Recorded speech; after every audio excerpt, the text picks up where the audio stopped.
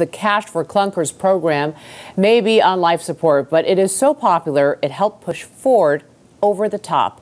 The automaker posted its first monthly sales increase in 2 years. But will the Senate slam the brakes on the program later this week?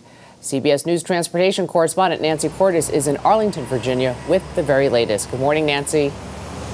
Good morning, Julie. Cash for Clunkers needs a cash infusion this week, or it will have to be suspended, at least temporarily. The House of Representatives okayed another $2 billion for funding on Friday, but there's no guarantee the Senate will do the same. Potential customers packed in the dealerships again this weekend, rushing to trade in gas guzzlers for big rebates before the government could pull the plug.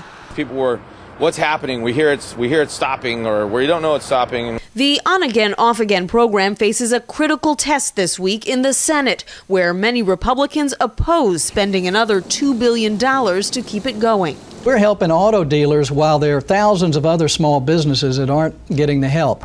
Some Democrats are skeptical too. They want tougher, greener mileage requirements. And even if the bill can muster enough support, there's no guarantee senators will have time to vote on it before their August break begins on Friday. The administration's going to have to twist some arms to get this through, because they're saying that if it's not done by midweek, this program could be suspended. And the Senate's got a packed schedule this week. They're voting on whether to confirm Sonia Sotomayor for the Supreme Court. They may also be voting on a big tourism bill. And Republicans may try to stall on Cash for Clunkers. So this program is still running for now, but it has a very uncertain future, Maggie. CBS's Nancy Cordes in Arlington, Virginia. Thank you, Nancy.